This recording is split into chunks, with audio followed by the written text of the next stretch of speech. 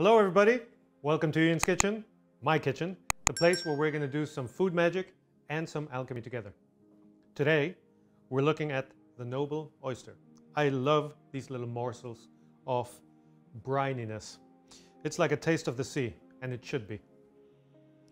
Apart from that, it's a superfood, and it's one of my favorite things to eat.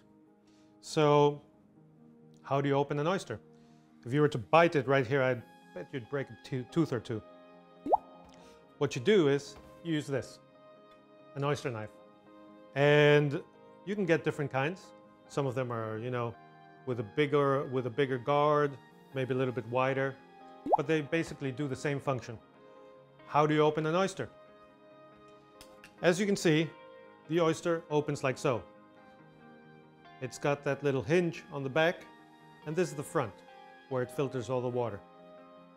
What you do is you take your oyster knife, you hold it firmly, and with a cloth, to protect your fingers, you press upon the oyster to hold it firmly against your cutting board, and you insert the knife at the back, where the hinge is.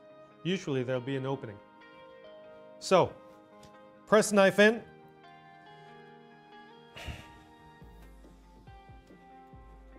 and twist and turn.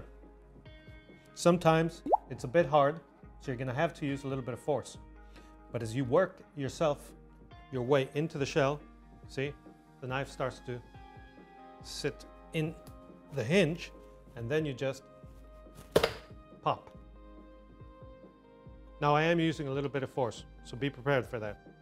Once you've popped the hinge, then you work your way down with the tip of your knife inside the shell, and you cut the muscle that's holding the top and the bottom shell together. And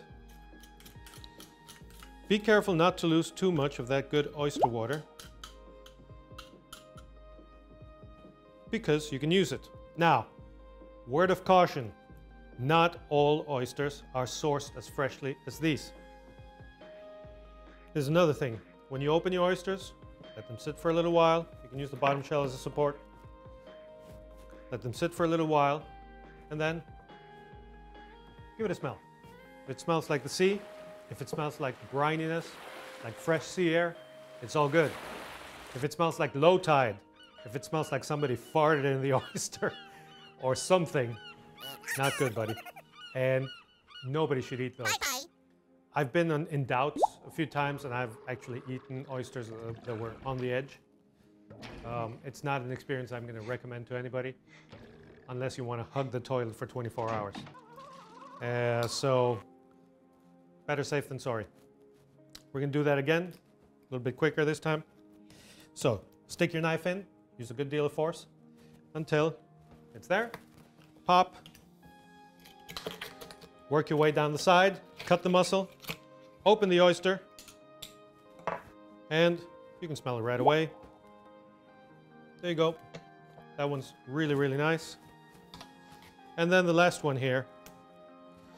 Oh, you see, this is one of the problems we encounter sometimes. The space where you got to put your knife in is not really definite. Well, still got to do it anyway.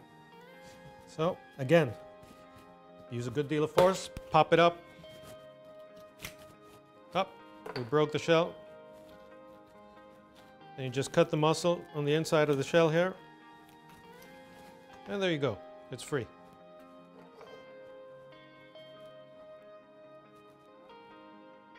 Nice. Sometimes you get this ozone-y smell. There are different smells of the sea. It all depends on where the oyster comes from. Now these oysters, I was talking about sourcing your oysters, right? If you source them from nature, be very, very careful, because you have to follow these red tides. The oysters can have toxins in them. In my case, I get them from a reliable supplier called Norwegian Shores, and it's a local supplier too. It's not far away. It took me 15 minutes to drive there. These guys keep their oysters in tanks where they're filtered, they're cleaned, and they're detoxed. And laboratory tests are sent once a week to make sure that the batches are good. So everything is guaranteed. When I say keep the water, it's for these oysters. It's for oysters where you know where they're from, where you know how long they've been in the shop, or they're just taken out of the water. Please don't do it with oysters that have been sitting in the shop for ages. Some of these, they have actually been sitting in the shop for 2 weeks. You never know. So I would recommend having a good dialogue with your supplier and knowing everything you do about the oysters. And if you're going to cook them, you're a little bit safer. What you do next is you empty the liquor, which is the water from the oysters. Empty it into the container.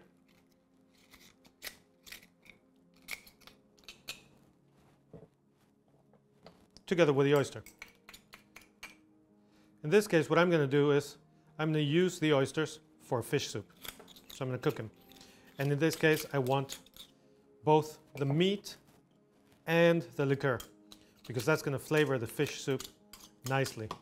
But I have a lot of other recipes which you are going to see on this channel with oysters, because it's one of my favorite things to cook with, and I think everybody should eat them. Here in Norway, this kind of oyster is called the Pacific oyster. It's become a plague. People don't want them anymore, and they, pull them out of the water and let them dry on the beach.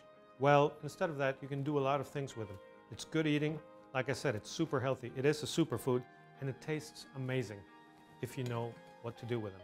So follow me on this channel for more information about oysters. See you soon.